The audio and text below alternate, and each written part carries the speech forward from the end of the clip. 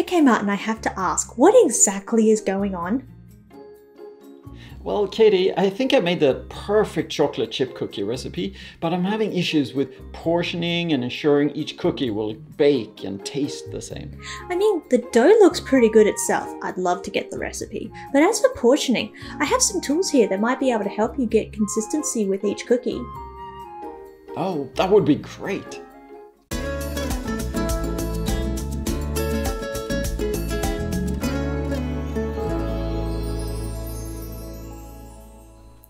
I didn't know you were an amateur baker as well as being a software dev. That's right. When my code is done, I turn it over to the customer. They then deploy it in their cloud project according to a long list of instructions that I've written. But the problem is that these deployments often turn out like my cookies, uneven and not very good. That does sound frustrating.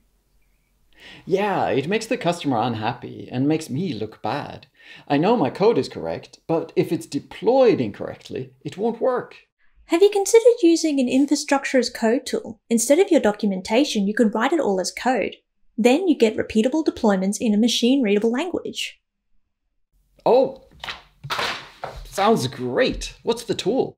There are several, but one that's widely used right now is called Terraform. It supports many major cloud platforms, including Google Cloud. Let me give you an example of some of the benefits of infrastructure as code. This gcloud command will create a cloud storage bucket for you, but if you run it again, you'll get an error that the bucket already exists. You could add manual checks around this command to ask if the bucket already exists and create it if it doesn't, but when you start adding these checks around all your scripts, it gets complex and unmaintainable. So with Terraform, I won't have to write so much shellcode? Exactly. In Terraform, you describe your desired state. A bucket exists in your project. Applying the Terraform manifest will check if the desired state has been met. If the bucket already exists, Terraform will take no action. If the bucket doesn't exist, Terraform will take the steps required to create it. But what if I have things that are different between deployments, like Google Cloud Project ID? You write Terraform manifests in HCL, HashiCorp Configuration Language, which allows for such complexities like variables and calculated fields. Terraform will also work out the dependency graph itself when working with multiple resources. Some resources have to be created before others, and some resources create data that will be used by other resources. For example, if you have a Cloud Run service that relies on a cloud storage bucket, the bucket has to exist first, and Terraform will work that out.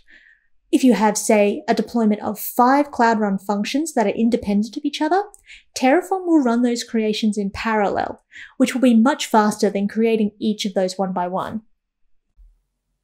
Can I configure other Google Cloud products with Terraform? Of course, it isn't just limited to serverless products. With the Google Terraform provider, you can deploy virtual machines, networking, and other complex infrastructure that would be downright annoying and frustrating to have to manually deploy over and over again. Oh, nice. So could Terraform also help me with setting up test environments? I mean, sure, just consider what needs to be different in test.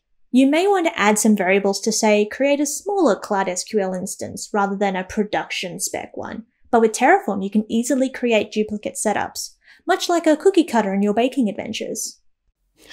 That sounds great. Can I also tell Terraform to build my containers? Well, Terraform deploys existing assets like containers or compile code. It presumes these resources already exist. There are a couple of ways that you can get around this. You could have your existing artifact creation process and then manually run Terraform when required.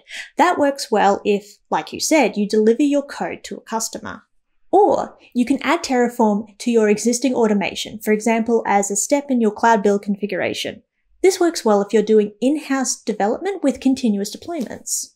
So I should convert the long list of installation instructions in my README file to a Terraform manifest? It's probably a good idea. Not only will your deployments get more reliable, you can store your live infrastructure configuration settings along with your code and source control. I've left some links in the description for you.